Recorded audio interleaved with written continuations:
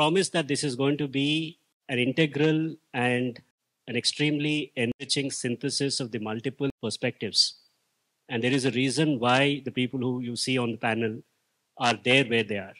Because the question of Indian genesis and the idea of the topic itself sounds a little biblical, but the word genesis also means regeneration. It also means coming forth. It is not just about the point of origin, but it is also the point of ever renewal. So the attempt today is to understand, like I said, the complex alchemy that is the Indian identity. And genetics is one perch, while the immediacy of the Aryan debate will definitely focus our attention on the politics and the narratives of that, and we will not shy away from talking about it. But it's also important because my attempt, and I know talking with the Samvaad team, our attempt here is to make sure that we develop the ability to engage in complexity thinking. The world that you are going to enter, all the students who are here, is not going to be simplistic, simple, narrative-less world. In a lot of ways, I think my generation has made it complex for you. So we also owe it to ourselves and to you to try and give you the means to decode and work with the complex world. And to do that, knowledge is the only ally. And to actually engage in a complex debate like Indian genetics or the cultural identity conversation that you're going to see, or to understand the territorial security issues that we have, it is critical that we bring with us not just the curiosity, but also the ability to develop the intellectual rigor. I think it's Einstein who said everything should be made simple, but no more simple than what is possible. So while the genetics debate and the genesis debate is an interesting, multidimensional, complex one, and we will definitely attempt to bring out the multiple perspectives, and I have a great panel to do that for us today, I would urge that we take a real keen intellectual interest to understand what is at stake here. What is at stake here is not just some academic research, while that is the place where knowledge comes to us from.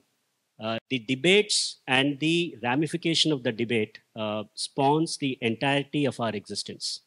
When you think about the recent conference about eradicate Sanatana Dharma in Tamil Nadu, some of you must have been engaged in the debate. It's a very provocative statement, and somebody saw it fit to make that statement, of course, on an admittedly political perch, but there was currency for it. What does it really mean? Because then it spawned a debate about what is Sanatana Dharma? What is the idea of eradicating that? And these are narratives, whether you like it or not, whether it is a technology institution or whether it is a humanities and social sciences course, you will get enmeshed in. And the questions about identity almost are thrust on you. And that was possible because there is a certain historical account of India's evolution that has not been owned by India. And while parts of our reclamation look ugly, look a little amateurish at some times, it is of high integrity. It is of existential importance. So my attempt today is to engage all of our panel members in the research area that they focus on. And I would try and synthesize what this debate means to you and I, making it as accessible as it is possible, but at the same time also urging you to use this as a forum to launch your own investigation into your identity. So with that, I have a certain sequence in mind for this, and we have a certain format in mind. Like the introductions read, each of them have a lifetime's body of work in a very specialized, very niche area. So we'd like to first listen to the latest and the most important and profound aspects of their research and their thinking currently. I'm looking forward to this rich, complex synthesis on an issue of, to me, nothing less than national integrity. I'll begin with the person on the right, and not because I'm most familiar with him, but because he serves the purpose that I have in mind about the rich synthesis and getting a multidimensional perspective about identity, particularly from the debate on genetics together. I've been fortunate to listen to him and learn from him about India's civilizational history, starting from the Rigvedic period to the contemporary debates on genetics. I'd like Amrit to talk to us about his research and how do you locate the debate of India's genesis and where are we? What are the important questions? Thank you. Namaste. Namaste. My study has always been into ancient Indian history. Like so many of us, I grew up listening from my grandparents and my relatives the glory of ancient Indian past.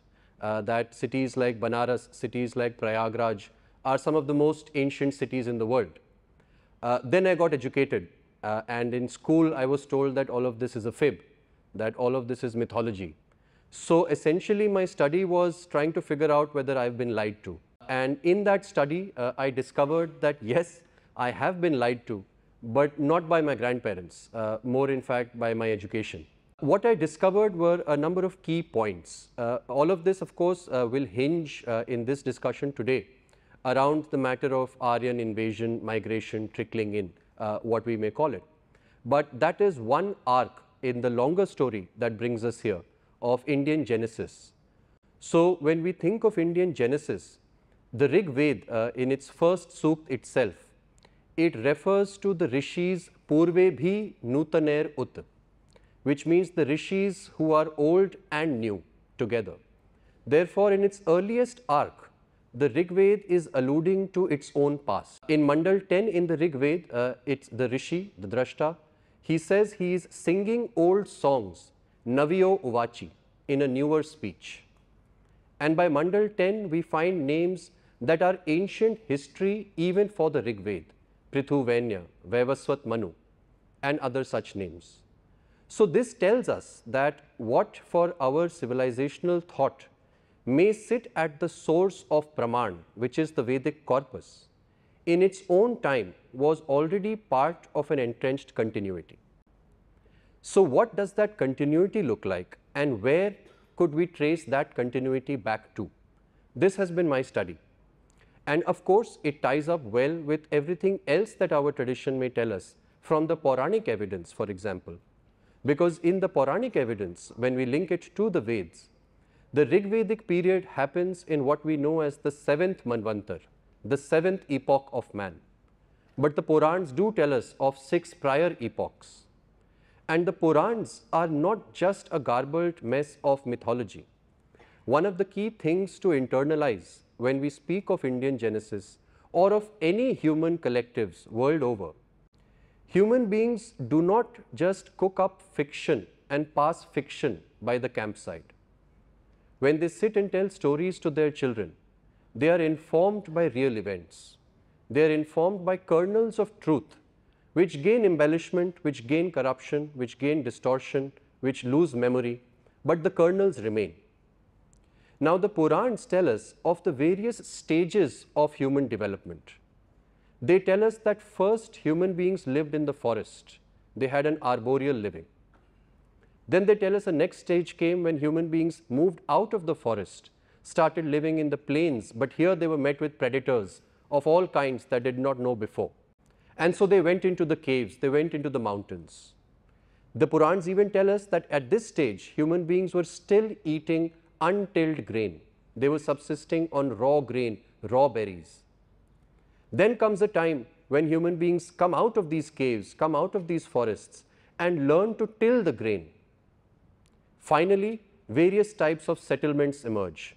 Ghoshas, which are wandering settlements of pastoralists. Vasatis, which are metro cosmopolitan settlements. Settlements owned completely by farmers who own the land, and settlements owned by people who till the land but do not own it. Now, in this 4-stage process from the forest to the city, we find the entire macro-historic history of humankind itself. And at this stage, we are not making any untenable claims. All we are making is an observation that look at the remarkable amount of macro-historical memory entrenched in the Purans. Further, it is not just historical memory, it is actually introspection on that memory. Because the Purans at various places list domesticated animals to us. And in that list, last on the list is always Manushya. So it reflects the awareness that every stage of development we have made has come with a Faustian bargain. And no matter where you date the Purans, that awareness is still dated to an ancient time. So when we think of Indian genesis, we are thinking of the origins, development and trajectory of the various strands of thought and ways of living that coalesce at the time of history when recording is available to us into what we may call Hinduism, into what we may call Vedic India. And that genesis for us, the information for that is available in our own historical record, of which of course then the Aryan invasion migration matter, it comes at some point in that history to bring up new debates. On that debate of course, I should cede more territory to Dr. Elst, but what I have learnt from his works, from the works of Talageri sir, that sir, if I may take the liberty of paraphrasing you as well, the existence of Indo-European languages outside of India merits an explanation. It deserves an explanation. So it is not enough for us to just refute the matter of Indo-European origins and dispersals. If at all we want to play on the world stage, if at all we do want to assert our history, our track record, then we must explain the existence of Indo-European languages, and then we must have a viable out of India model of Indo-European linguistic origins and dispersals. And there of course, Dr. Elst will speak, and I have been informed a lot by the works of Talageri sir, and those things we can come to, but that's how I see setting the stage. Thank you. Hand it over to Dr. Elst now. Sir, you've been pressed into debate by a recent Wire article once again, and this time we are told that there is a Nazi dimension to this as well. How do you trace the evolution of your own research? And you've been tracing the Aryans for quite some time. Tell us what the latest on this. Well, I remember in my young days writing an article setting out the usual Aryan invasion theory. So I'm a convert from the Aryan invasion theory. And in fact, most pro-out of India scholars are converts. Now in the new generation, there are many who have never known anything else. But for us, the Aryan invasion scenario seemed obvious. We didn't know anything else. Now, in the 80s, people started to doubt. And so what came about was not yet the out of India theory, but the non-Aryan invasion theory, or rather the Aryan non-invasion theory. There had been an out of India theory before, that's like more than 200 years ago, when the language family Indo-European was discovered in 1667. Then the first explanation was the out of India scenario. And so not just these ugly, vicious Hindu nationalists that are blamed nowadays. No, the top thinkers of the European Enlightenment, like Voltaire and like Immanuel Kant, proposed the out of India scenario, said explicitly European civilization stems from the banks of the Ganga. This is literally what Voltaire said in about 1770. And so for about 50 years, the out of India scenario was the dominant one. But so around 1830, 1840, this starts to make way for peri-Caucasian scenario, either north of the Caucasus or south of the Caucasus, west of the Caucasus, but always in that neighborhood. So out of India. So all these different homeland scenarios amount to the same thing, namely immigration into India. Back then they candidly said invasion. Nowadays they are all squeamish about this. They insist that you say Aryan immigration theory. That has two reasons. One is simply the spirit of the times. You see, invasion is something military, something, toxic masculinity. And so that's like not fashionable anymore. But there is a more pressing practical reason. It is that if there had been an invasion, a military invasion, a conquest, we would have seen quite a few signs of that. And the archaeologists would have discovered mass graves and burned cities and so on. Now we do find these, but not in India. In Europe there has also been an Aryan invasion, or rather over there, there has been an Aryan invasion. You know, around 3000, there was a strong demographic concentration of Indo-European speaking people in what is now Ukraine and southwestern Russia. And so from there they invaded Europe from about 3000 BC onwards. And that you really notice, because you see a complete new pattern that is archaeologically identifiable, new pottery, new grave styles, new housing styles, and so on. So you see a new population has arrived. And you also see it, it's not just that they changed their styles and so on. No, you see that it's a real new population, because nowadays it can be confirmed with genetics. And you can see that among the male population in Europe, there has practically been a genocide. They've all been killed off in battle. The women have survived. They were, as it goes in those situations, used as breeding cattle. So they have survived, or their genes have survived. At any rate, there you do have an Aryan invasion. There you can see what an Aryan invasion must have looked like. And it's completely absent in India.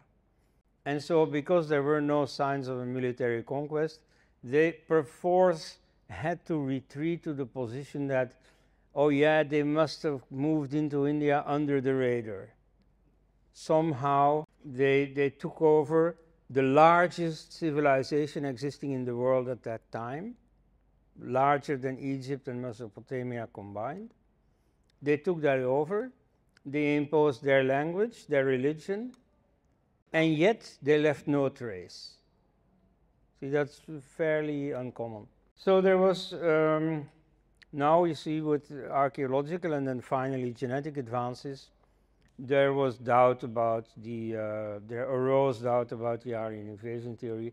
A cutoff date is 1984, when the American archaeologist Jim Sheffer declared very explicitly and openly, there is no evidence at all, nothing at all has been found to substantiate this fabled Aryan invasion that we all talk about.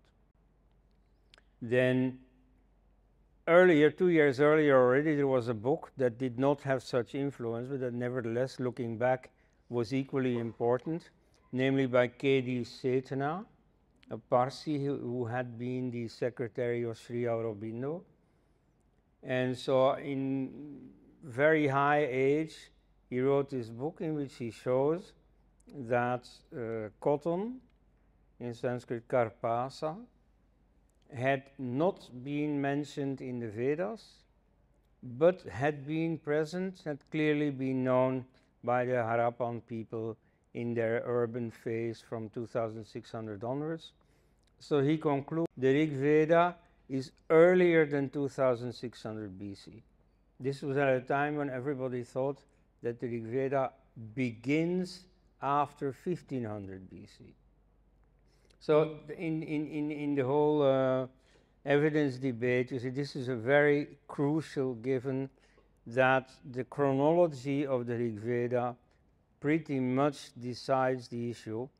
All the invasionists assume an invasion in about 1500 BC. After the genetic findings by David Reich, it has gone up to about 1700. But so this is based on an estimate made by Max Müller. In India, many people claim that Max Müller invented the Aryan invasion idea. That is not true. It was already there for a few decades.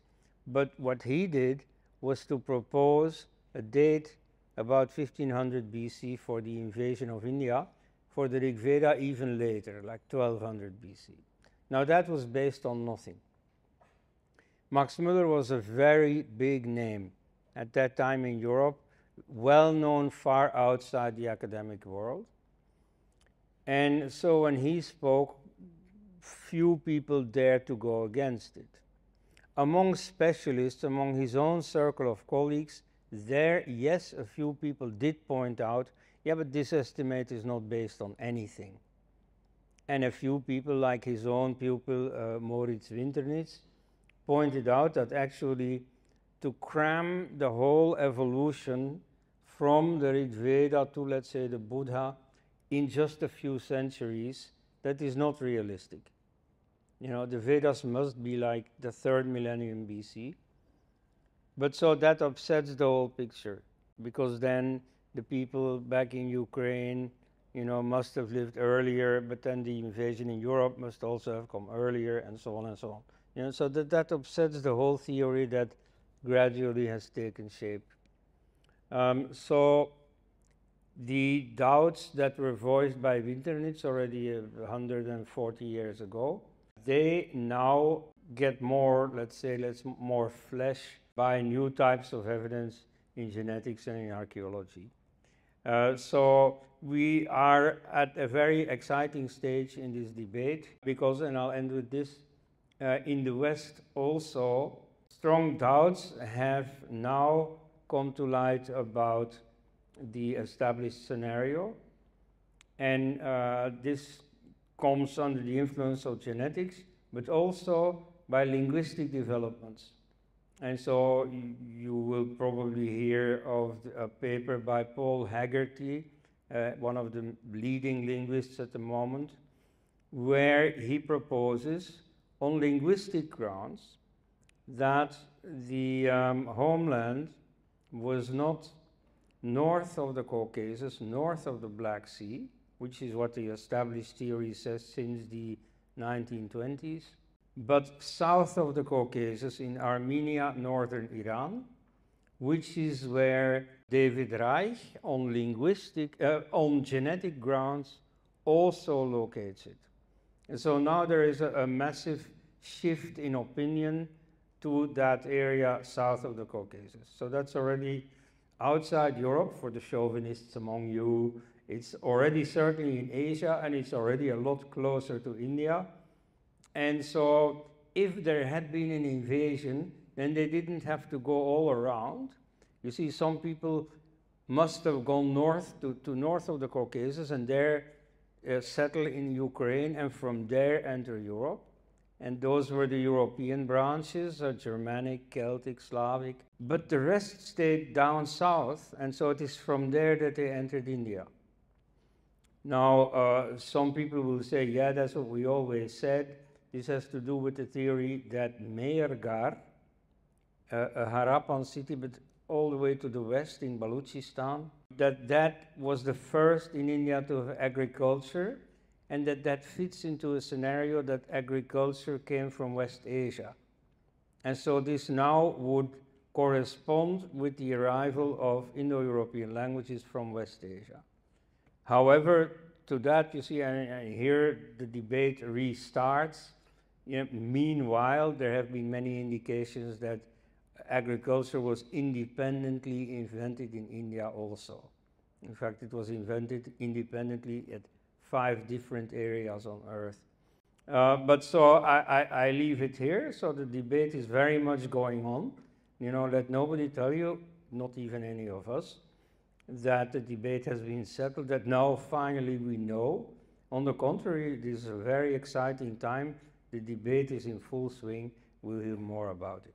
I'd like to have one question. And before I summarize what we've learned so far, because there's already a very, very rich body of information that we have to really understand. But you began by locating the fact that the out of India theory was already an accepted theory during the Enlightenment era in Europe. What prompted them to relook at that? What is the intent, as we are aware of? Yes, in India, of course, you have to go against the very common opinion that this was all colonialist concoction and racist and so on. You see, these concerns were, of course, there, but they do not explain the evolution of this theory. It's the other way around, you see. Once the theory was there, then politicians saw what they could do with it.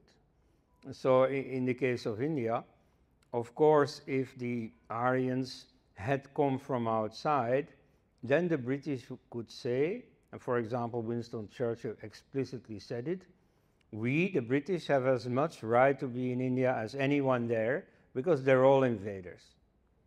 And so, but that came afterwards, you see. So to answer your question, there were several linguistic considerations. The two decisive ones were the fact that Sanskrit was not the mother language.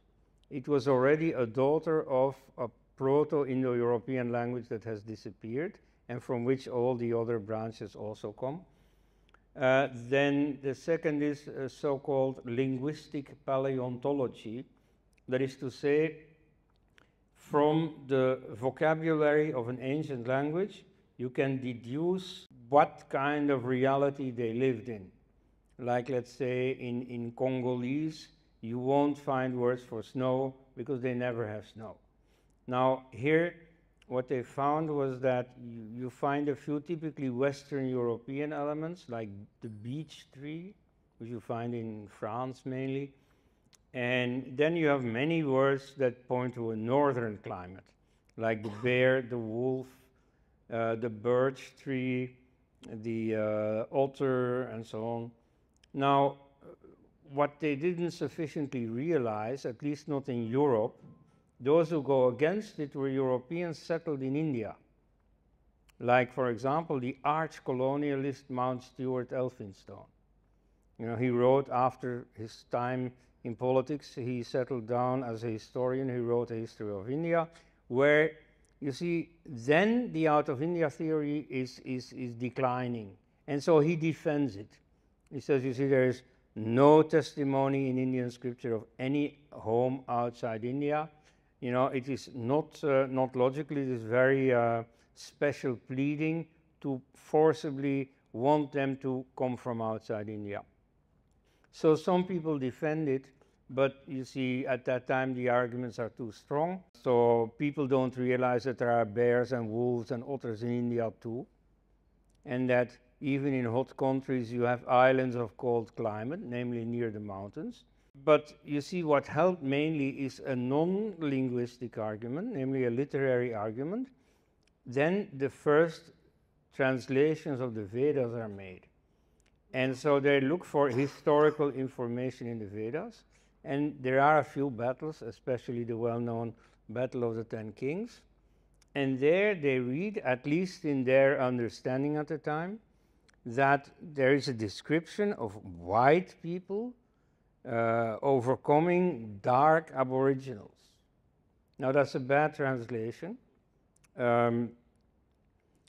First of all, there are a number of details that plead totally against it, like the Aryans come from the east and the so-called aboriginals come from the west. That's already not exactly as it should be.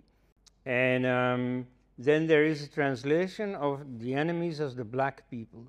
Now, sometimes the enemies are called the black people. That's not a mistranslation. However, you see, what does black mean in the context of war rhetoric? In the Second World War, the Allied people called the people on the side of the Axis blacks.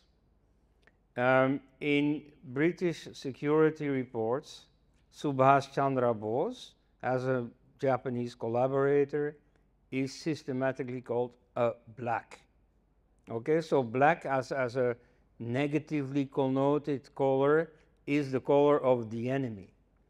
And that's in general, that's true in a few descriptions of battles. In the Battle of the Ten Kings, it's even worse. You see there, the enemy is not described as black. It only seems so. The enemy is called the Asikni Jana. So the Jana is the people, the tribes. But Asikni can effectively mean black. But now if you read closely, that's not what the word is doing there. Asikni here refers to the Black River. You see, it's a normal thing for rivers to be called the Yellow River, the Dark River, and so on. So here you have the Black River, which is the Chenab in West Punjab. And so the battle is taking place on the Parushni, which is the river just east of the Chenab, that's the present-day Ravi, now on the border of India and Pakistan. So it was 5,000 years ago, the first Indo-Pak war, won by India. And Sudas, the Vedic king, is pushing to the west, to the Chenab River, and his enemies are coming from the Chenab River. So Asik Nijana means the people from the Black River, the people from the Chenab. So here it's just a mistake to say, oh, these are the black enemies. So here you have a cosmic mistake, just a silly translation mistake with such enormous consequences. Thank you so much. The reason I asked that follow-up question, breaking the sequence that we had in mind, was to help us appreciate the different contours of this debate. And for those of you who are interested in this, Amrit has painstakingly put about 100 papers from all points of debate on the Aryan invasion question on our website. We'll share the link later. But I want us to actually quickly reconcile what we've already heard. There are contestations about origins. There are stories about origins. There are historical accounts, but it is a multidisciplinary field. We need to approach this question from at least 5 or 6 central disciplines. There is history, and there is a professional process of recording and understanding history. There is linguistics. There is archaeology. There is, of course, the emerging field of genetics, and there is the field of oral culture. And culture plays a role in all of this. So for those who are looking to understand this question of identity and find out why is this eradicate Sanatana Dharma, a call, and what is the historical logic for it? What is the battle of narratives playing out in the everyday life that we see, and relate to the professional, discipline-centric approach and the rigor that we need to understand the nuances of this? We need to get into all of these complexities, right? And that also gives me an opportunity to get into the niche areas. We've already looked at the macro of how to understand. Amrit has helped us understand the question of Puranic narratives and why they are critical, and how is civilization established and how does civilization flourish. Elst ji has given us the entire contour of the Aryan debate, and that has been his lifetime's work. And he's given us the disciplines as the purchase to look at this debate from. Now we get into very specific purchase, genetics and archaeology. And we have stalwarts. Sir, I'd like you to help us understand from that perspective, what is the latest in your research that we should understand about Indian genesis? First, I would like to thank these organizers for inviting me to this great institute. This is my first visit to IIT Kharagpur. Now, my journey is, starts from Deccan College. I joined this institute in 1977 as a student, postgraduate student, and retired as a vice chancellor of this university. And let me tell you that Deccan College is the best institute in the world for archaeological research. It is not only that we deal with the excavations and the generation of the data, but we have basic laboratories in Deccan College for undertaking basic research, scientific research in the field. Because of that, we were able to achieve what we could. Now, I began, my academic career, in fact, in Maharashtra itself. I worked on the early farming settlements in Maharashtra. And one of the aims was, of course, we had clear-cut idea about, the lifestyle of the people, because, we had done a lot of excavations.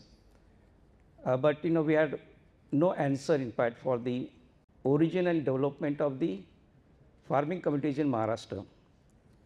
And when we did some deep research, it was revealed that, there is no, in fact, no evidence for the origin of these, communities here. So what we get, in fact, is the sudden induction of the technologies there. So it has come from somewhere. So then, I started looking at, and then from Maharashtra I went to Gujarat, because we have some early sites in Gujarat. There are Harappan sites in Gujarat, and there, of course, in Maharashtra, the beginning of maybe settled life goes back to around 2000 BCE, around 4,000 years old. In Gujarat, it is still older, maybe 4,000 BCE, 6,000 years old.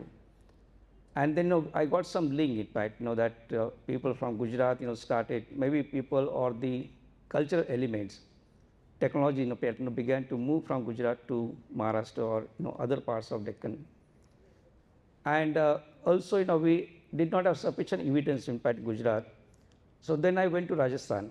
I excavated one site called Giloon, and there in fact we got very strong evidence about the local origin of the farming communities going back to 5000 BCE. And then of course still there was some impact from the northwestern region, so I went to Haryana in 2006 finally. And then of course till today I am working in Haryana. And I started the work at the site of Farmana, which is roughly 30 kilometers away from Rakhigadi. I'm sure that some of you are aware about the location of Rakhigadi, which is in the Hisar district of Haryana, almost in the center. And that is located in fact in the disappeared or dry Saraswati basin. Saraswati basin, Saraswati river has been properly identified. A lot of research has been done. Archaeologists have worked there, geologists, hydrologists, and recently even ISRO has also produced a good piece of research on that, and they have constructed the whole course of the river Saraswati. And we have also synthesized the data with the literary sources. We have a lot of data, in fact, a lot of mention about river Saraswati in the Rigvedic texts, maybe 71, 72 times. And the text also mentions about the geographical location through which this river flows. So clearly we could identify that. And when we publish our research on archaeogenetic research in shale in 2019, there are two criticisms. One is that that some people say that because it was published in 2019 when BJP government was in power, so a lot of people started saying that this is a politically oriented research. That is one comment. It was circulating very strongly. And the other comment was, we have a DNA from one skeletal remain. How can we use that for the generalization? So these are the two comments I would like to make, maybe explain these two issues to you. One of our aims, in fact, at Farmana in 2006 when we started the work, I always wanted to know, in fact, who are the Harappan people, because there are always debate. A lot of people say that the Harappans came from outside, and some of us, in fact, always believe that they were the indigenous people.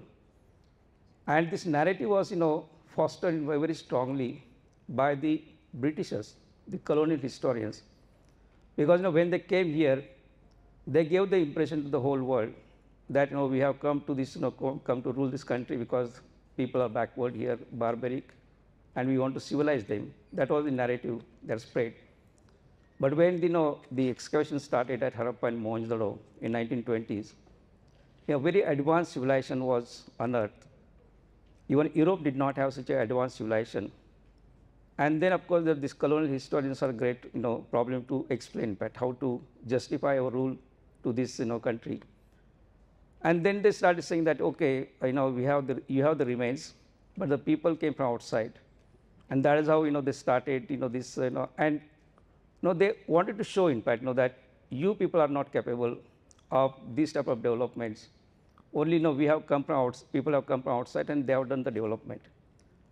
And for last so many years, nobody has nobody tried to generate scientific evidence in this particular respect. I never spoke about Aryans or this about this theory.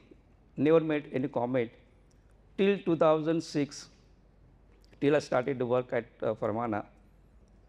And I realized when I say that I means that is my team. It was a very maybe multi-institutional, multidisciplinary work that we have done, and there were a number of primary institutions involved. Deccan College is one of them. Then CCMB right from the beginning was attached to this research, and of course Professor Gyaneshwer, Chaubey, and the group from maybe Estonia. All these people were also part of this maybe larger part of the team that we had. let me tell you frankly that when we started the work, one of the objective was to extract DNA of the Harappan people.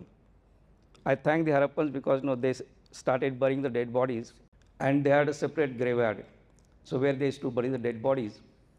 And this tradition, as Professor Koenraad has mentioned, that this tradition starts from the Mehergarh, in fact, which is maybe around 7000 BCE, and continues into the Harappan period, around 2600, 2700 BCE. Only difference that the early people buried the dead bodies within the settlement, either below the living floor or in the courtyard, whereas Harappans had a separate graveyard. And right from the beginning, people believed in second life, because along with the dead bodies, they buried a lot of goods, the pottery which contained food and water. We have established that scientifically, and their jewelry, sometimes their tools. So certainly they believe second life also. Getting DNA in this environment is very difficult, extremely difficult, because the soil here is very adverse. It is acidic soil, and the climate is not really good, not conducive for the preservation of the organic matter overall. So very difficult, in fact, to get DNA. But still, we started this, international research. In fact, that time, some scientists from Japan and USA, they had joined us. But, we miserably failed that time. I admit that frankly, because we were not prepared for the ancient DNA research that time. We had no idea, in fact, how to do this or how to go about. We started excavating the burials the way we used to excavate, conventionally. And then, of course, we excavated, 70 burials that time, 70 skeletal remains. We tried very hard to extract DNA, but we failed. And then we realized that, that we had kept this burial open for almost 2 months, because our objective was very, different, because we wanted to come, wanted people to come and see, and that there should not be any misunderstanding. So we kept them open, and maybe whatever DNA was there, that got lost. So that was a mistake.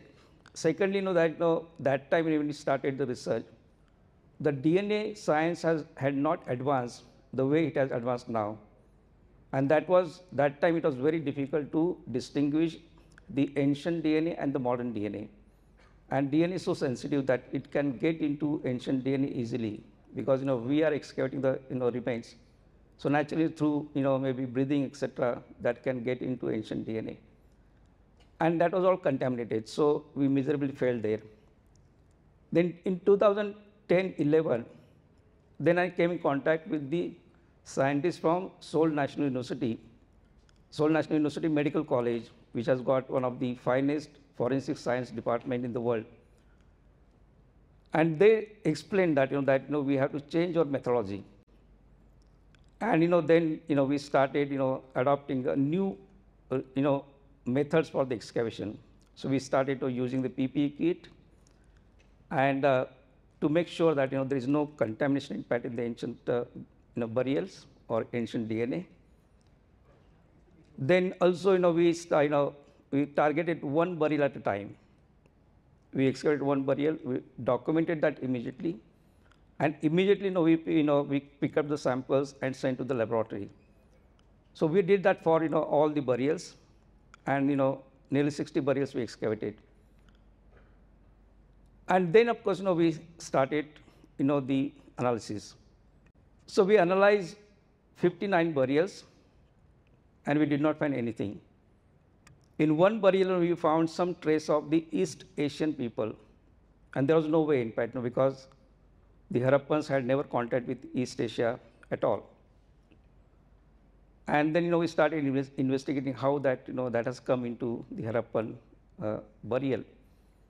And then, we realized that in spite of taking all the precaution, using PPE kit, masks, hand gloves, one of our students was from Korea, and his DNA got into the Harappan DNA. So how sensitive it is, I just wanted to stress upon this. And then our strategy was very simple. In fact, initially we wanted to do this research in-house. In-house means within the country only, because we have the scientists, we have archaeologists, very competent scientists here. So we decided that this entire research will be done by the Indian scientists, and we started analyzing the data, and maybe in 2015-16, in fact, we got some good results. We interpreted that, and we were ready for the publication. But then we realized that if you publish now, these Europeans will start criticizing, or the Americans will start criticizing, because this is the research we have done, we are doing for the first time, in fact, in South Asia. And they will find some fault. Maybe they will say that this analysis is not done, that part is not done. So then we decided to involve this scientists from outside. So we prepared 3 libraries of the samples. One, of course, we analyzed that sample. The other one was given to the Korean scientists, and third one was to David Rick's laboratory in Harvard University. And initially we told them that that you just do the cross-checking for us. But then by that time the science had developed, and some more analysis were done, in fact, in Harvard, this medical university laboratory. And when we got the results, which are complementary to what we had achieved, in fact, and then only we published that in 2019. Now this was an exercise like you must have heard about the story of Howell Carter. He went in search of the Tutankhamun's tomb. Until last day, he did not find anything, and he was about to abort that, in fact, next day. And next day he stumbled upon that very important discovery. In fact, he discovered that Tutankhamun's tomb.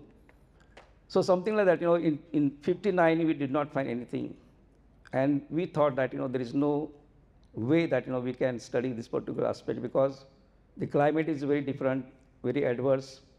We may not find any evidence. But the last, this we always say the lady luck. So the last skeletal remainder was of a lady around 30 to 35 years old, and there we got a very strong authentic DNA. And then of course that was analyzed. Say those who understand the population genomics, even one DNA from one skeletal remain is good enough to understand the composition of the population or the DNA. It is like testing rice. When we test whether rice is cooked or not, we pick up one grain. It is like that. So that criticism also has not much footing, but still we feel that we need more samples. Of course, this is just beginning, and what we are getting, in fact, we are not reached to the conclusions. We have reached to the tentative conclusions, and we are getting indications. So that indications I am going to tell this is what we have been discussing. So the analysis is indicating that we have also used the this genetic chronology to understand the roots of the Harappan population. So it is going back to almost 12,000 years, or 10,000 BCE. In 10,000 BCE, there were hunter-gatherers, maybe somewhere on the border of Afghanistan and Iran. So they broke into 2 groups. One came to South Asia, and one went to Iran. So those who went to Iran, they started getting mixed up with the Anatolian people, and the people came to South Asia. Their genes started getting mutated, and it formed a distinct gene in South Asia. And then that the genes which developed maybe around 8,000, 9,000 years ago, the same genes continue into the Harappan people. And then of course we also did the analysis of the modern people. Maybe we choose roughly 3,000 people. We included all the known different groups in South Asia, 140 different groups, people from different religious background, linguistic background, all were covered in this. And what we noticed, in fact, at the end of the study, that most of us from Andaman Nicobar till Ladakh and Kashmir, and from Bengal up to Afghanistan, we are yet to study, in fact, the northeast region properly. So most of the people living in this area, they are the descendants of the Harappans, because we inherit a very strong Harappan genes among us. So this is one indication that we have got. Second, we also studied, you mentioned about the out of India hypothesis theory. See, most of the archaeologists, British archaeologists particularly, Sir Mortimer Wheeler, for example, he always believed that the Harappans were the Dravidian people. He used that, that term. I don't want to discuss, how that particular term has come into existence. And he said that, the Aryans came from outside, and they destroyed they killed the Harappan people. They pushed a lot of them to South India. And he used, the data from the site of Mohenjo-daro, which is in Pakistan today. Because in the upper street of Mohenjo-daro, the archaeologists had excavated number of skeletal remains just lying, helter and skelter in the street. And Wheeler said that, look, this is the evidence of the people who were killed, the Harappans who were killed by the invading Aryans. And that is how, he started using, he said that, this is scientific evidence. And then, of course, subsequently, this particular, study, this particular remains were studied scientifically by one very well-known physical anthropologist, Kenneth Kennedy from USA. And Kenneth Kennedy's, results are quite different, but, he said that there are no injury marks on the body of the people. Most of them were found, in fact, in the flood deposit. So probably, and the river Indus has a history of floods, which is found reflected in the archaeological data also, because there are some flood deposit in the site of Mohenjo-daro. And 3 events have been properly documented. 2 events happened when the Harappan economy was booming, in fact, it was very strong. And last flood happened maybe around 1800, 1900 BCE, when the Harappan economy started declining. So previously, Harappans could redevelop the city, but the last flood was very, damaging, and a lot of people may have killed, in fact, There are 2 hypotheses that perhaps these people must have been killed due to suffocation because of the flood. And the other hypothesis is that perhaps they died because of some epidemic, like this COVID. Not COVID that time, but like something like this. So clearly that these people were not killed, in fact, in any kind of skirmishes or battle. That is quite clear. So it automatically this evidence goes against the theory of Mortimer Wheeler. And as I said that a lot of people say that people came from outside, the so-called Aryans came from outside. They may be from Europe, maybe to central, through a steppe region, from Iran to India. That may be one of the routes. The data that we had was substantiated by the analysis from some sites from Iran and Central Asia. So we choose one site in Iran. The name of the site is Shari Shokta, which is contemporary to the Harappans. That site was excavated by the local archaeologists. They found a lot of Harappan material there, indicating strong contact between Harappans and that region. And the other site, which was excavated by the local archaeologists in Turkmenistan, Gonur, that site also indicated the contact with the Harappans. A lot of material was found there. And then, of course, they had also skeletal remains. The data was analyzed. And what we found, there was an indication that the Harappan genes are found in them, but not their genes, but strong genes, in fact, in the Harappan population.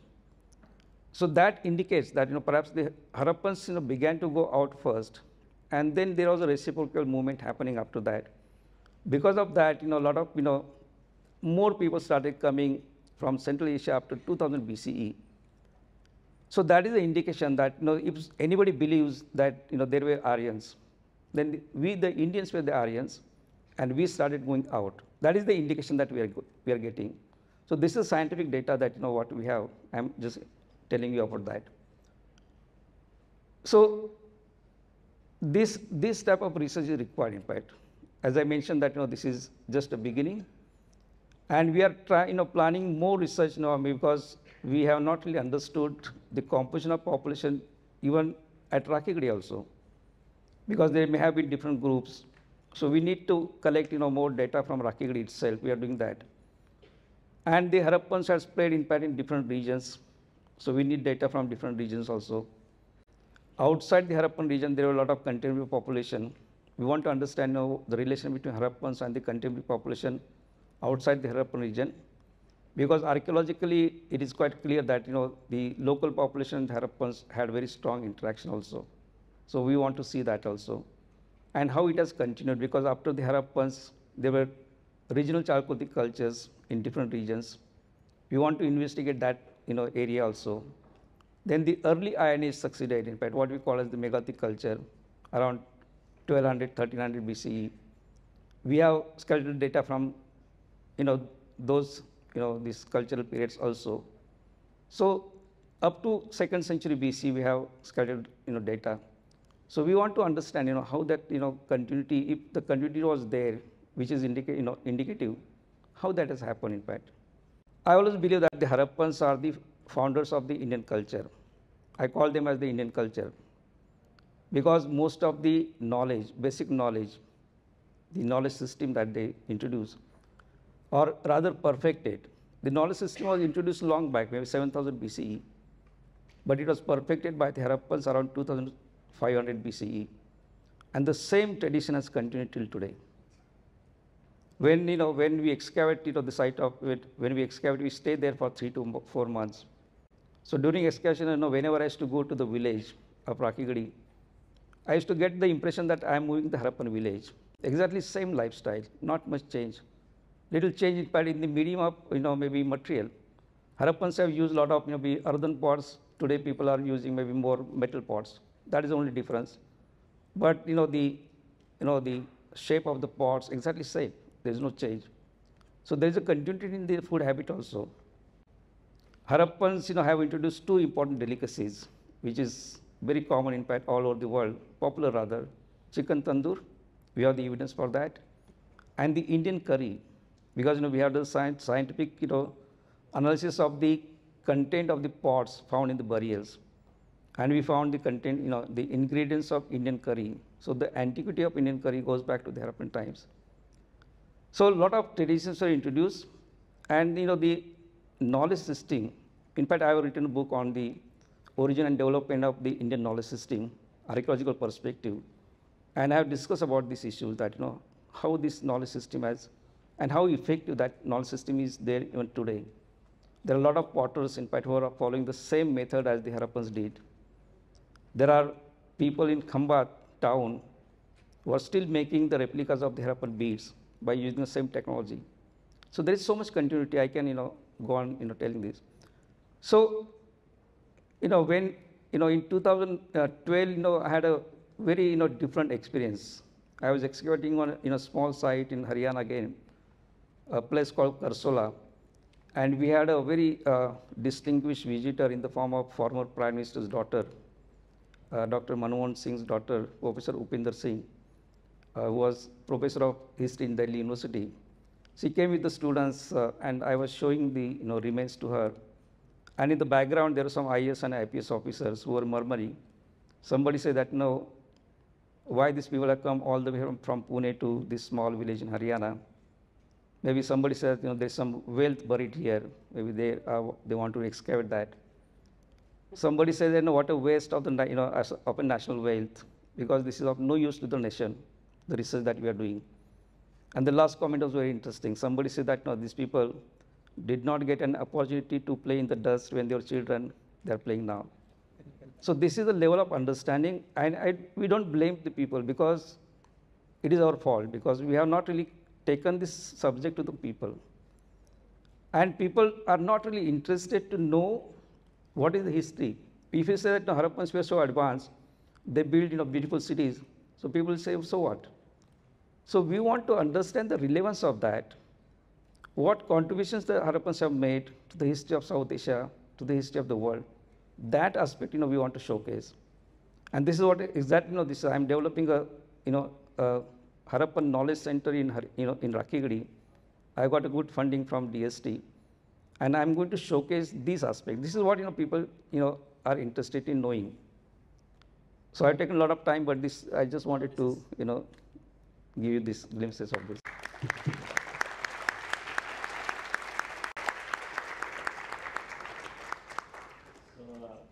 Curry apparently didn't come to us from the Mughals, and Saraswati is important. I hope those 2 points have been noted.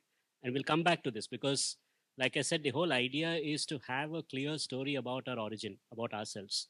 This is not so much out there about what happened 4,000 years ago, but it is about the life that we lead now and how the information about how we process the knowledge system informs pretty much everything that we do in our life. And we'll stitch this together once again once we hear from Professor Chaubey about the latest in your research area. We've gone from the macro about the story of civilization to the Aryan question to what's happening in the intersection of archaeology and genetics. Tell us about your research findings and how they weave into this story. Namaste, everyone. I'm very happy to be here, and thanks to the organizers and associated people for inviting me here. Let us start some story about how I got interested in this area of research. I wanted to be a scientist since my childhood because I living in the village and playing cricket with several kind of ancestry and several kind of people who are from various caste groups. I was very fascinated to learn that how this caste group has originated. So, but my father being a teacher, he wanted to make me a doctor, and I failed twice. When I failed, then he said, okay, now you do whatever you want. And that was the great point for me to start working in this field. First I went to the Drosophila lab, and I was fascinated with Drosophila. I thought that, okay, my whole life will be finishing to count the eggs of Drosophila and working many techniques with Drosophila. But then suddenly I met with Dr. Lalji Singh, the director of CCMB Hyderabad. And by reading the books, that was 90s, the time of 97, 98. So by reading the books, we used to understand that the Austroasiatics are the people who came from Africa, something like 60,000 years. They are the aborigine, and still the Rahul Gandhi says that they are the Adivasi people. And then the Dravidian who came from Mesopotamia, then the Aryan who came from Central Asia, or say steppe belt. So these were the narratives which I used to learn from my books. And then I met with Dr. Lalji Singh. And then I asked, sir, I wanted to check my DNA because being a Brahmin, I presume that my ancestry is somewhere not in India and my ancestors are not from here. So he allowed me to go to the CCMB Hyderabad. And first I took my blood, took out the DNA, then started working with that. And then the result was completely different. And that result actually driven me to start working on the Indian population. So I would not hide my result. I would tell you my result. So my mitochondrial DNA, my maternal ancestry, which comes from my great-great-grandmother, that has originated in India something like 65,000 years back. I am haplogroup M2. I share closest ancestry with Koya population, a population in Andhra Pradesh, a tribal population that goes back 18,000 years. And my Y chromosome, that is paternal ancestry, that also connects to the Gotra, that shares a common ancestry with Kshatriya, something like 2,500 years back from Uttar Pradesh. And that goes back with 8,000 years, shares with Santhal, the tribe of Jharkhand, something like 8,000 years back. So this is my ancestry. And that maybe then I thought maybe I'm the exception. So I started working with the Brahmins. I'm still working with the Brahmins, something like 20 years. Still, I could not finish that result. So, you know, the complexity of Brahmin is much more complex. So, so let us come to the main point that the results of Indian ancestry, being in this area something like 20 years, we have seen that the narratives which has started from that Austroasiatics are the aborigine, the original people of India. Rest of them are the one who came later from somewhere else out of India, other parts of the world. That became wrong because Austroasiatic are the population who itself came from Southeast Asia, something like 2000 BC. And one thing everyone should understand, that if some population living in this area, and if we start comparing them with a population living in Varanasi, a population living in Kolkata, so this population would naturally show more genes with Kolkata population comparing to a population living to Varanasi.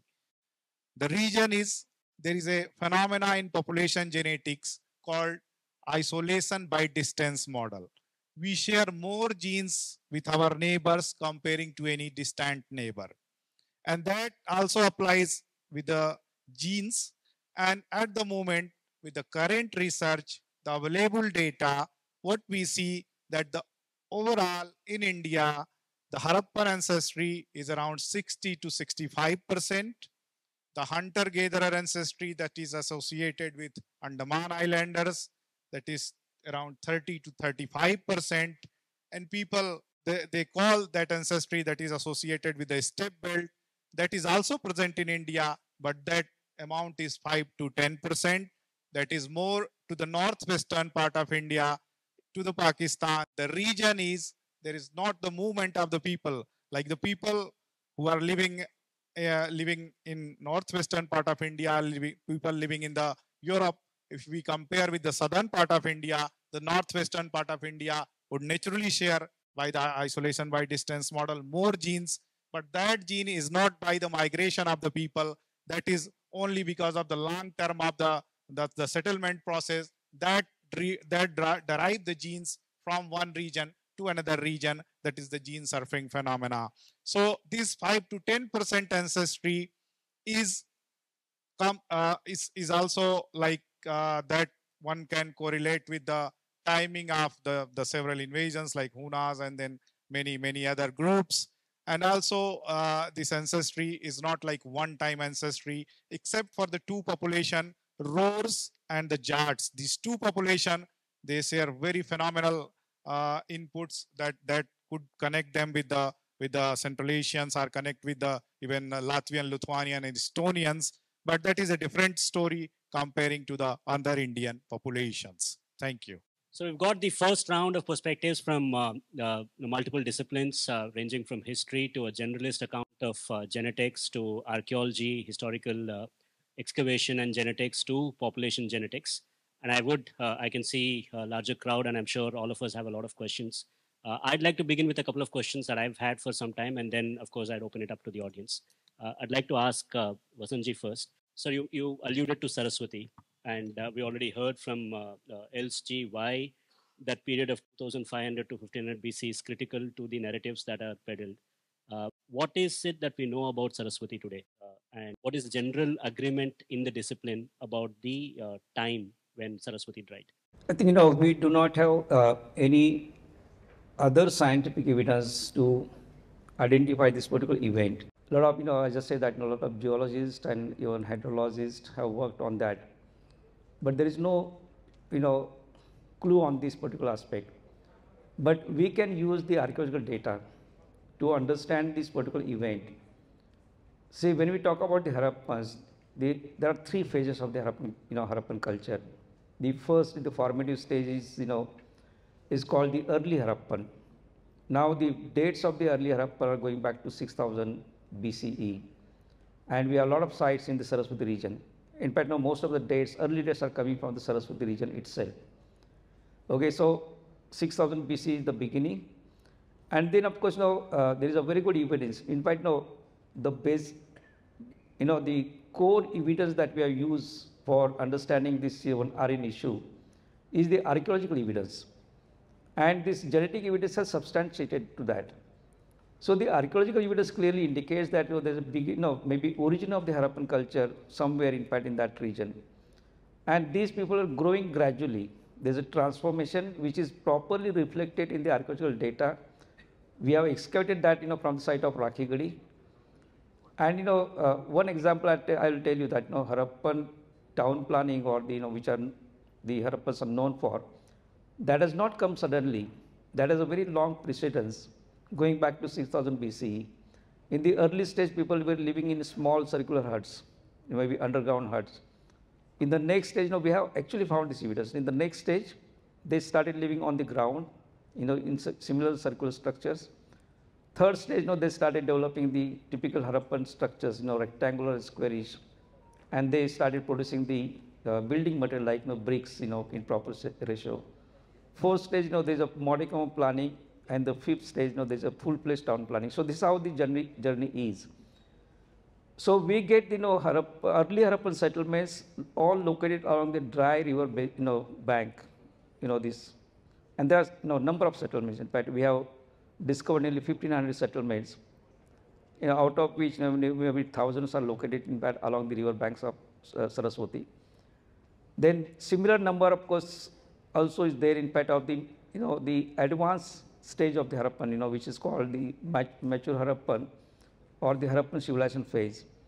So we also find the settlements of that, but the settlements of the late phase after 1900 BC, they started going away from the river banks. So that is a very strong indication that perhaps the river was very significant active during the early Harappan and the mature Harappan stage, and it lost its significance maybe around 1900 BCE, and therefore people are going away from that.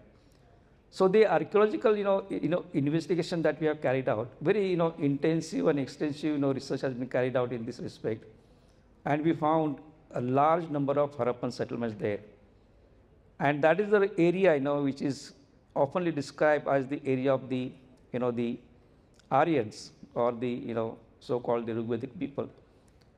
So my view is that, I'm working on that. This is just my view that, Harappans were the Rigvedic people. Because, there's a description in fact in the Rigvedic text, and if you can, match with the archaeological data, the Harappan data fits well in fact. If I have time, maybe I can explain that also. So that is the kind of, evidence which is coming up from this. And I always believe in fact in the archaeological data. If we have strong evidence, then that evidence cannot be denied by anyone. In fact, after the publication of my research, I was invited to deliver a lecture in JNU, and Vice Chancellor warned me that previous week they had organized one lecture, but student did not allow that lecture to happen. So he said, be ready for that. I said that no problem. But I also say that you invite maybe Romila Thapar and others who may have a lot of questions about our research. Nobody came, of course, but they had sent the students with some questions written, but after the lecture, everybody threw that, and then went away. Because when you have a strong evidence, and here, we have archaeological evidence, we have also, the genetic evidence, and the last, maybe he talked about the craniofacial reconstruction. We have done for the first time. That is also first time research we have done. We have shown how the Harappan people look like. So we have reconstructed some individuals at Rakhigarhi, and the modern people and the Harappans look exactly same. There is not difference. So when we look at this data from the Saraswati region, there is a continuity from 6000 BC till modern times, and that continuity is reflected in the archaeological data, also in the genetic data, and also in this human complexion data also. So that is very strong. One point I just wanted to make, that suppose the Aryans had come from outside, then two things would have happened. They could have brought with them the cultural elements and planted here. We don't find that evidence at all. And secondly, there could have been a breakage in fact in the genetic history of South Asia, if they had come in large scale. That has not happened. And therefore, we certainly reject this Aryan migration invasion theory. Right from the early stage, right from the beginning of settled life, these people had contact with outside world, and that is also reflected in the archaeological data. We find a lot of data from different regions. Also, in the Harappan population, maybe 30% is maybe typical South Asian genes, maybe, but remaining are all mixed up. In fact, maybe 2% Iranian, maybe 5% maybe Central Asian, 3% maybe West Asian. So mixing has happened right from the early stage, but the dominant gene, of course, is South Asian. And that has continued, without any break for so many years. So this is the kind of evidence, we are getting in fact in the Saraswati basin.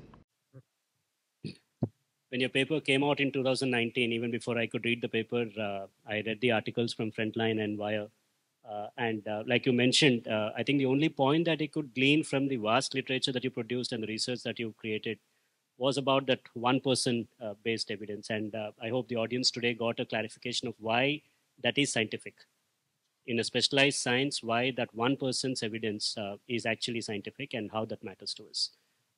From the technicalities of the research, like us to go back to Amrit and figure out the philosophy of history itself. Because you've given us a clarion call. You said it's not okay if you just reject the story that is given to you. You need to have a story of your own. So how do we construct the story of our own civilization? So I think we can use as demonstration what Dr. Shinde talked about. It's referred to as the Frawley paradox after Sri David Frawley, who first pointed out this absurd paradox that on one hand we have this largest extant civilization of its time. It was larger in size than its contemporaries put together, which is the Indus Valley civilization. And we have so much material record from it. But it did not speak to us, so to speak, because its literature was absent. And the only hints of language we could find, the Indus script, it's still up for grabs. On the other hand, we had this vast literature called the Vedic corpus, arguably the largest extant literature in the world, which speaks about the same territories, which speaks about the same river, and yet we continue to pretend that they are not the same. Now, when those lenses are shed and when we are shed of those baggages of prior historical analysis, as Dr. Shinde said, that when we start looking at the Harappans, the Vedic people as inherently Indian and the origin of things like agriculture, things like pottery within the Indian subcontinent itself, then the same events, the same narratives that previously were flipped a different way offer new analysis. So, Dr. Elst mentioned the battle of 10 kings in the Rig Veda, Sudas. Now, in the consensus theory, he told us about how the narrative was that Sudas and his people are invading Aryans, battling dark-skinned aboriginals. But now, if we are shed of that lens and if we understand the continuity and the autochthonous development of Indian civilization, we can actually start making quite the opposite speculations. And I say speculations because these are new territories, these are new avenues of thinking. We may take some wrong theorizations as well, we will shape it as we go along.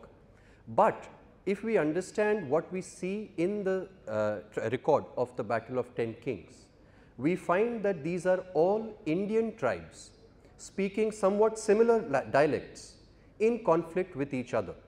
So, in the Rig Veda, the enemies of Sudas are called Mridvach and Vadrivach, people of twisted speech, people of garbled speech. Even Dr. Ambedkar actually rejected the whole theory of the enemies of Sudas being aboriginals.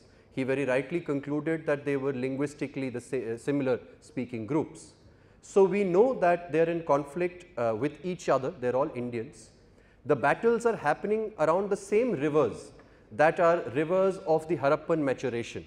So, that the Chenab river, the Jhelum river, the battles are happening around those same rivers, even the Yamuna river in fact. And we also find that Sudas is pushing them out of India. So, therein we find that okay, we have evidence of people for sure speaking Indo-European languages starting to migrate out of India. And the record in the Battle of 10 Kings, which is not quite a battle actually, it is a record of perhaps several campaigns by Sudas over at least 2 different rivers with various different tribes. It seems to appear to be a record of Harappan India, because in Harappan India we find various different cities, we find commonalities of weights and measures, we find commonalities of symbology, of pottery, material techniques, but there could very likely have been political divisions. In fact, that is one of the great mysteries about the Harappans, that who was their monarch, who was their king. Well, lo and behold, in the Rig Veda, with the river evidence, with the Saraswati in the Rig Veda in Sudas's time lining up to be around the same kind of river of those 1500 settlements that Dr. Shinde talked about. It seems to us then that in the Rig Veda we find exactly the evidence of the kind of monarchs, let's use the word, the kind of imperial authorities, the kind of conquests, campaigns, conflicts that would have been played out in shaping and consolidating together what we understand as the Harappan civilization. So, this is just one line of inquiry, but it shows to us how with a new lens the same facts, the same evidences can actually start to give us a different picture. Happily, this is the fact that encourages us to take this line further down the road, is that it lines up with the kind of evidences that Dr. Shinde talked about, that Dr. Chaubey talked about, and yeah, so that is one example of historical narrative and how we may look at it again from an Indian point of view.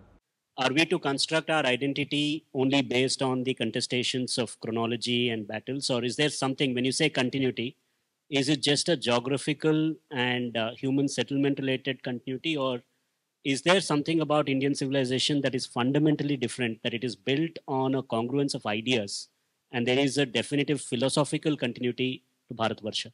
I certainly think so. So, I mean, first of all, even in terms of the material evidence, we have the evidence of Bagor in modern Rajasthan, 9000 BCE.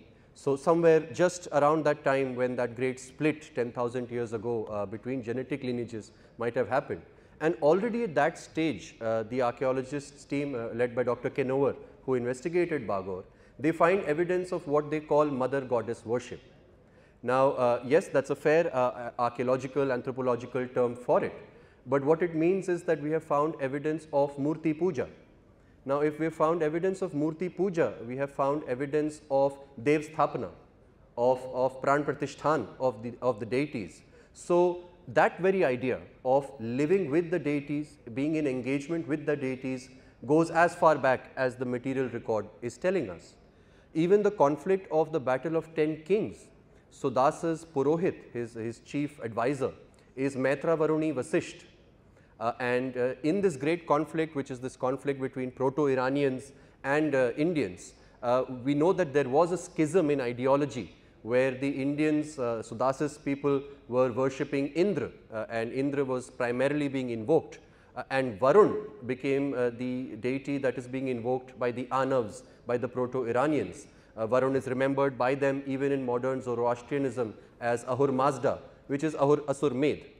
But in the hymns of Maitra Varuni Vasisht, Indra and Varun are being together invoked. They are being together called, and you see a clear attempt of trying to bridge over these material conflicts and material divisions between people at a higher order, at the order of deities, at the order of Vedic hymnology, and at the order of therefore of culture and ideas. So, that kind of synthesis definitely we find the underpinnings wherever we look. We get a clue about why the political narrative of eradication of Sanatana Dharma is just that. It's just a political compulsion. It is a naive conception. It is an immoral one. Because there is not just a historical continuity, but there is, more importantly and more critically, a philosophical, a cultural, a spiritual continuity to Bharat. And the divisions that are invoked today for political compulsions have no basis on the founding values of this civilization. So I open it up for the questions from audience from that perspective. The reason we learn about history, the reason we learn about all the different disciplines that make up this complex argument is not so much about getting stuck in the technicality of it, but it is the ability to look at all of these things together to mold our own lives, not just the personal life, but also the collective life. Like I said, we have given you, we've bequeathed you a society of very rich complexity. But it also means that we need to give you the means to navigate it and stitch a decent life for all of us. So with that spirit, I open it up for questions. You can tell us what your question is. I'd request the organizers to help me with this. Who is your question to, and make it brief. Its brevity is one of the hallmarks of our civilization. This is, after all, the civilization that has given us the sutra form. So keep it brief and keep it specific. So my question is to the larger panel and not to an individual per se. So history is always written from the perspective of the victor, and that's from Ramayana onwards. You gave a lot of examples wherein whether you wanted to publish the story earlier, but you published it later so that there is Harvard related validation. Similarly, even in our society, there is bias that we have inherited through, years of foreign rule. When I want to review a paper, even at the IIT, I'm encouraged to review a paper from Taylor and Francis versus a Indian author. So what you, the distinguished panel, are doing to advocate change in this bias. And that is something that we actually need to, in order to understand our own genesis. And that's the advocacy for change. I think it's a fantastic and a very critical question. The fact that we have Dr. Elst here on the stage is in fact an illustration of what needs to happen. I'd request Dr. Elst to talk about it first, and then I'll share my perspective from a outsider in a dimension of Indian knowledge systems and what needs to be the roadmap for IKS. Well, I'm not going to advise you people what you should do, but the stuff that I see happening in recent years is very much in the right direction.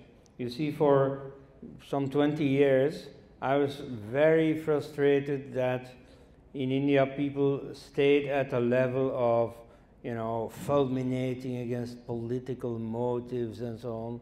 You see, whatever the motives are, they're not important because they don't decide the outcome. What are the contents-wise arguments? Back then, the linguistic and the archaeological, now also the genetic arguments. Now, there I see a sea change. I see with younger people like Ashish Kulkarni, for example, Yajna Vedam, and so on. And so they have this this true interdisciplinary spirit. You see, also in the West, just like here, there's a lot of lip service to interdisciplinary approaches, but very few people do it. And sometimes thinking that they're being very progressive. Like, for example, in a Indo-Europeanist conference in Leiden last year, one speaker talked about the Semitic influence in the Irish language. This is a very esoteric topic, don't worry. But so a number of linguists, famous linguists even, have worked on this for decades. And so they show that in Irish, less so in Welsh, there is a lot of influence of Phoenician, which is similar to today's Arabic. So linguistically, this seemed to make sense. Now, he had learned from geneticist friends that there are no Mediterranean genes in Ireland. So he decided, oh yeah, there can't be any linguistic influence from Phoenician because there were never Phoenicians there. Now, come on. You see, this means that all these linguists had worked for nothing. All their findings are just thrown away. See, now that is an example of how you should not do it. You see, when seemingly two different sciences point to different results, yes, Phoenicians in Ireland long ago, no Phoenicians in Ireland, then you have a little problem. But for scientists, this is not very serious. Okay, you look deeper, you look again, and so on, to finally you'll be able to harmonize these two lines of research.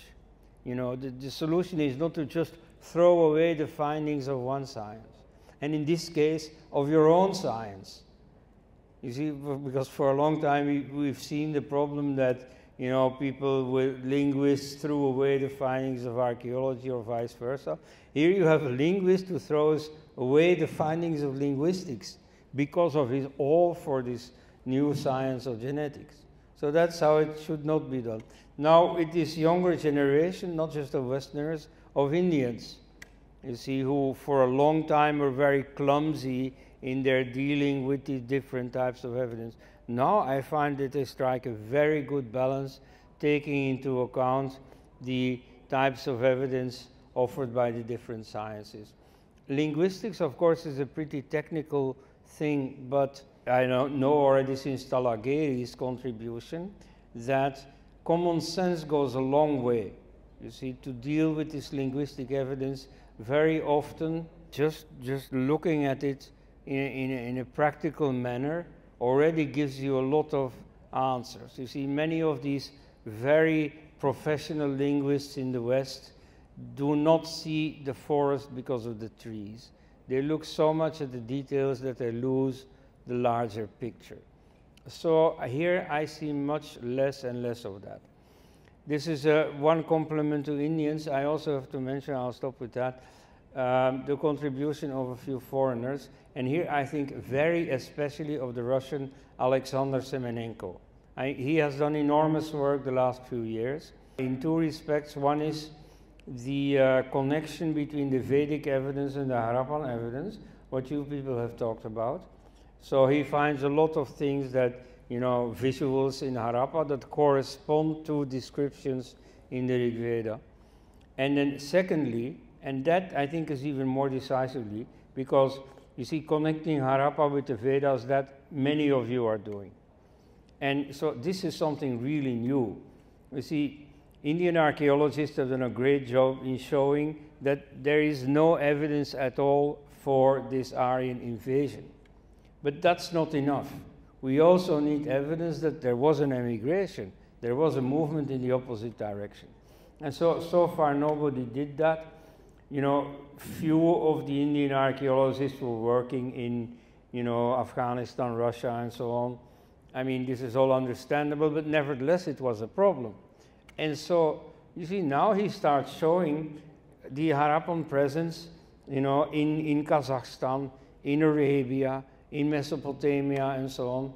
You can see that for them, this whole Central Asian, West Asian area was their backyard. And so obviously, when a crisis happened in India, whether an ecological, climatic crisis has probably happened, but also political crises, that it was very obvious that a large percentage of Indian people went to Central Asia. And if 1% of the people in thickly populated Harappa goes to thinly populated Central Asia, then they make a huge difference there. And so you see there he shows materially how this effectively happened, how there are many signs of Indians going outside. The same has been shown at the genetic level by, for example, our botanist friend Premendra Priyadarshi, where he shows, I think you have shown similar things, that several species were brought by human beings outside, and so you find the genes of Indian cows in the cow population of Syria, of Ukraine, even of Italy. And so clearly, you see, cows don't migrate by themselves. In this case, they will have to cross the Hindu Kush mountains. Now, maybe goats could do it, but cows will never do it.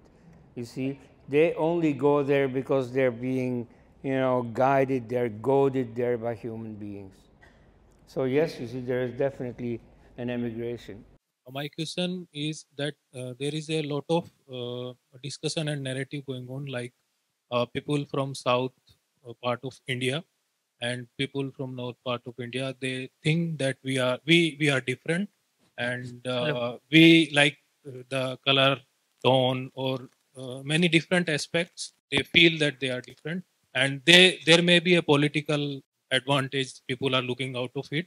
So what the archaeological perspective, historical perspective, and linguistic perspective says behind these discussions? And my second question is, what was the economic affluence, condition of the economic affluence before pre-Vedic era, based on the evidence found in the archaeological excavations? Thank you.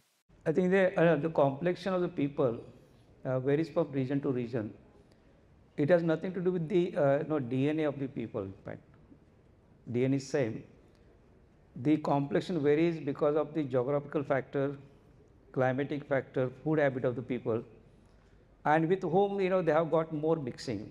For example, people living from in southern part of India, they have more mixing from Southeast Asia, Africa, whereas people living in the northern part has more maybe mixing with Iranians and Central Asians. Because of that, people look slightly different. So otherwise, DNA is same. And also our research indicates that the Harappan influence has spread right from maybe Kashmir to up to Tamil Nadu.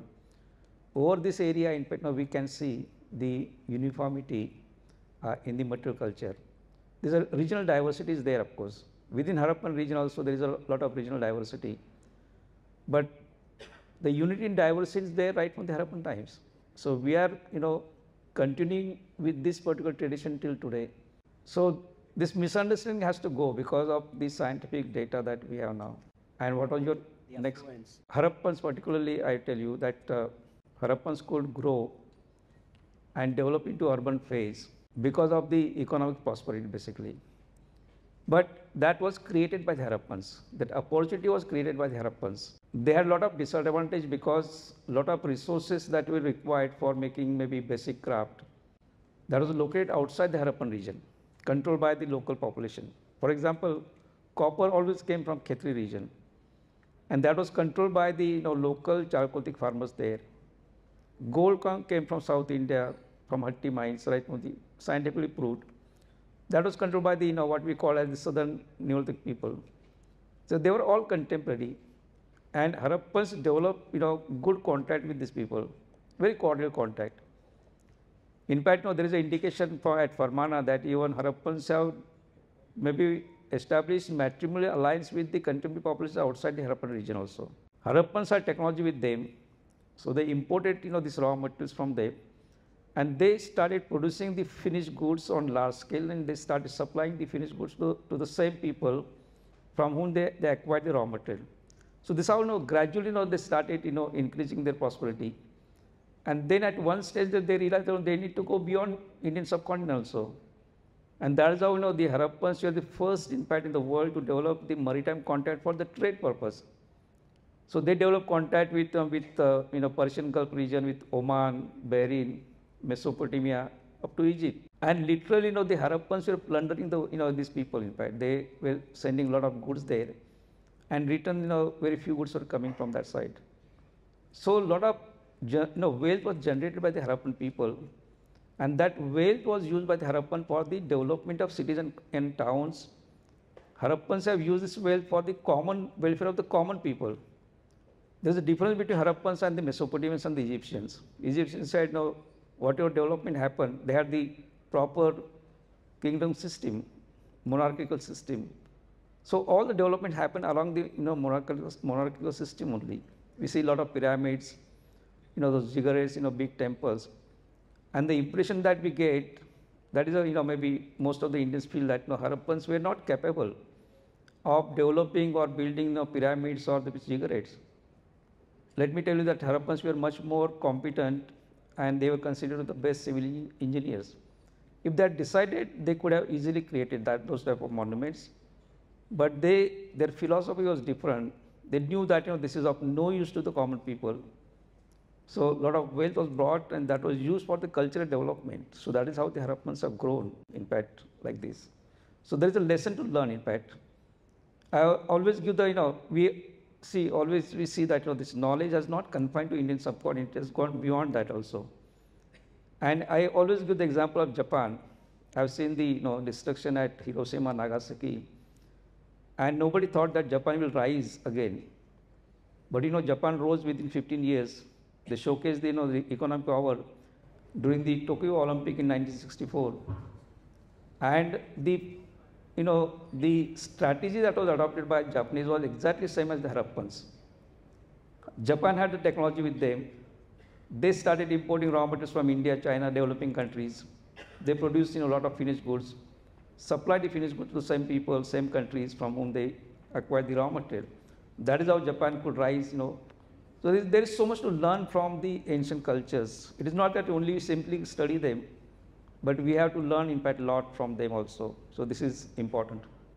Each of that is a potential PhD topic, every single statement that we just heard. Good evening, professors. I'm a PhD scholar from Civil Engineering Department. I have two small questions. The first question is, sir, I was a Kendriya Vidyalaya student, and I studied history books. Whatever I studied in the history books and whatever the discussion that happened here are conflicting, sir, and you would surely agree.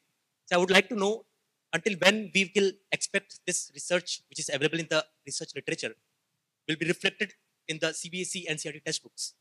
The second question, sir, recently one heated argument occurred regarding the name of this country, India, Bharat. Sir, I would like to know whether it's a political stunt or there exists some historical logic as per the Indian genesis. Thank you. I'm sure these questions are animating all of us. On the first part, I think that can be nestled within the larger imagination and the paradigm that we're talking about, the Indian knowledge systems and the roadmap for Indian knowledge systems. So we'll get to that. The second question I'd like Amrit to respond to about the India versus Bharat, and because that's actually linked to the spiritual, philosophical idea of Bharat, whether that's linked to one event or do we have a larger imagination? Well, to begin, even the word India, there are theories that talk about Chinese travelers coming to India and talking about the name of the country then also being Intu, which is Indu, Indu meaning the moon, and Chandrama or the moon being a metaphor for light, light being the primary thing that our civilization has chased. It is expressed in Asatoma Sadgamay Tamasoma Jyotirgamay. In fact, as Dr. Shinde said, that we did not build pyramids, but if we look at the Rig Veda and our literature, those were monuments of sound and knowledge. So that kind of light. So India, the word itself also could be related to that. Let us say it is not, and let us say that sure it comes from a river Indus, and from that river which we called Sindhu, our nearest neighbors started calling Hindu, and a bit distant neighbors then called Indus. I personally am not as averse to it just because of that. I mean, yes, all of us are referred to by a name our parents give to us, we do not choose, but so many of us, especially in college life, start going by the names our friends give to us, and they may be very different and very corrupted from what our parents might have envisioned. So that becomes a matter then of choice, convenience, allianceship and things like that. I do not think we need to be as animated about it, especially because no one is doubting that we are also Bharat. That is enshrined in our constitution, it is not a new thing, the news trend cycle was new. Then when we look at Bharat also, it comes from the root Bři, which lends to us even the word Bhrigu. Now Bři, it means to bear, it means to sustain, it means to carry forward. And Bṛht then becomes that which is sustained, that which is carried forward. From Bṛht comes Bharat, which means the one who sustains, the one who carries forward. And from Bharat comes Bharat, that which is sustained, that which is carried forward. So eternally the symbology, the theme is of carrying the Agni forward. It is the civilizational yajna that is enshrined both in Bharat, the word, and also in Indu, if we choose that to be the etymology for India. So to me, that is the level at which I would like to self-define ourselves beyond anything else. So get to the spirit and the spiritual principle that operates India. The news cycles and the animated 9 p.m. debates will continue. But if we can resolve to be the bearers of that light, that is the pursuit of all of this study. Another rival viewpoint. Personally, I do think that India is the Greek pronunciation of the Persian word Hindu, of which Al-Hind is the Arabic pronunciation and Intu is the Chinese pronunciation. And ultimately it all comes from Sindhu and it just means river. And with Bharat, I agree with your etymology of the name Bharata. However, it's not that etymology that is the reason why this country was named after him. You know, the country was named after him simply because he was important. And why was he important? Well, you see, why is this not called Kurukshetra? You see, Kuru was also an important king. The field of Kuru, is that not a good name for this country? Well, no, because all the important kings, you see, Chandragupta and whatever, they could not match in importance that what King Bharata has done. You see, King Bharata is the one at whose court starts the Vedic tradition. His adopted son, Bharadwaj, was his court priest. He started the first hymn. Not the first hymn, I mean poetry in even primitive cultures already exists. But the first that got the Vedic treatment, that was learned by heart, passed on in great detail, protected by all kinds of mnemotechniques and so on. to the next generation and so on. Then it became the backbone of a whole system of concomitant sciences and so on. So it got a great prestige. It was more or less divinized, seen as a divine revelation and so on. But so all this was started by King Bharata. So Bharat means his dynasty, means of Bharata. So it refers to his dynasty and the country controlled by his dynasty, or ultimately the country guided by his cultural influence. Because the political expansion does not go very far. It's mainly King Sudas with his 10 kings battle, who, you know, enlarges it from like the northwest frontier province to about what is now Lucknow or so, western Uttar Pradesh, and not much else. It doesn't reach as far as Gujarat, that's where, you know, Krishna sets up shop, and it doesn't reach South India at all. However, after that, the cultural expansion begins, and very peacefully. Initially, they had conquered, you know, Punjab and so on. Here, it goes peacefully, because all the kings in the south, to enhance their own prestige, they want to be part of this big new thing, this Vedic tradition. So they import families specialized in the Vedas, give them these agraharas, you know, tax facilities and so on, so that they can spread the Vedic tradition. And this way, all of India becomes Bharatvarsh. Now, what does the name Bharatvarsh mean? And it'll shock you. It's so communal. You see, it means Veda land. I'll just, to add to it, so not just the Bharat tribe, some weird coincidences in all of our history. The Bharat tribe itself coming from the Purus, they're the Puru Bharats. In the Vedic record and in the historical record, the Purus came before, they came first. Lo and behold, that is what Pu, the root of Purus, it means to purify. And it means to be ahead. That is what leads to the words Purohit, placed in front. That is what leads to the word Puja. So lo and behold, the people who came first are also named after the root that evokes the people who came first. For a while, the Bharats are allied to the tribe that are called the Anus. Lo and behold, Anu actually means alongside, side by side. It is found in so many words, Anuvad to Samvaad. Bhrigu, who is said in the Rig Veda to be the one who introduces us to the fire. He brings the Agni to the Aryans. The root Bhrig, it's the cackling sound that fire makes or wood makes as it's burning. Yadus, in the Dashrajnya itself, the battle of 10 kings, sometimes enemies, sometimes allies, Yadi, that doubt, it's embedded in their name itself. Turvashas and Druhuyus, Druh means to cut. Lo and behold, the enemies are called Druhuyus itself. And then after the Bharats, under the Kurus, when the final expansion happens, the establishment happens, to do, Kuru literally means to act, to create. So our history is actually telling us something more than just the political level, in all these names in fact. Thank you so much.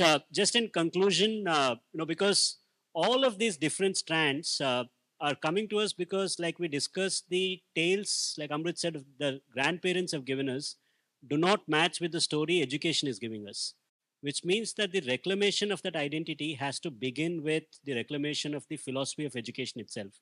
And that is what we are seeing with the idea of Indian knowledge systems. This institution has pioneering work much before IKS became a theme. IKS was an established part of the IIT Kharagpur institutional building process. So I'd request all of you to engage with the paradigm of Indian knowledge systems, understand how do we advance that. It obviously needs all of us to come together from a multidisciplinary lens, but it also needs for us to have a similar strong identity and a story to cohere around. So the story of the culture and the story of the knowledge system that can then feed us our dreams of pushing forward are both related. And that is also, like I said, when I introduced Bṛhat, our idea of cultural storytelling, knowledge systems, and leadership is essentially in the service of this civilizational flourishing. Thank you so much.